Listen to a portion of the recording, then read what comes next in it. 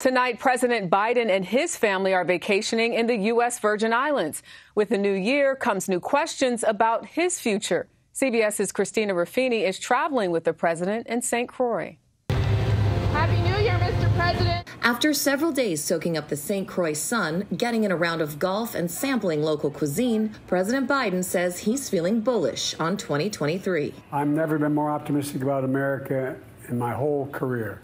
We're the most unique country in the world. We're a product of possibilities. But that positive outlook will be tested when he returns to Washington and a now divided Congress. With Republicans set to take over the House January 3rd, there is already uncertainty about who will lead them. Kevin doesn't have the votes. Minority Leader Kevin McCarthy has been the presumed frontrunner, but some within the GOP are seeking alternatives. All we're really doing is empowering the other side and not having a speaker. And whoever the speaker turns out to be will face another problem. New York Congressman-elect George Santos. I find it outrageous that a fundamentally fraudulent candidate like George Santos could lie to the public about his qualifications with impunity. This is a decision, whether he resigns or stays, that needs to be made between he and the voters who elected him. Santos now admits he fabricated large parts of his resume, including work experience and education, leading Democrats and even some Republicans to call for a House investigation. These are things that in any other job in the world you'd get fired.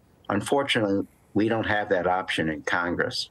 And of course, there's one more thing on President Biden's 2023 agenda, deciding if he's going to run for a second term.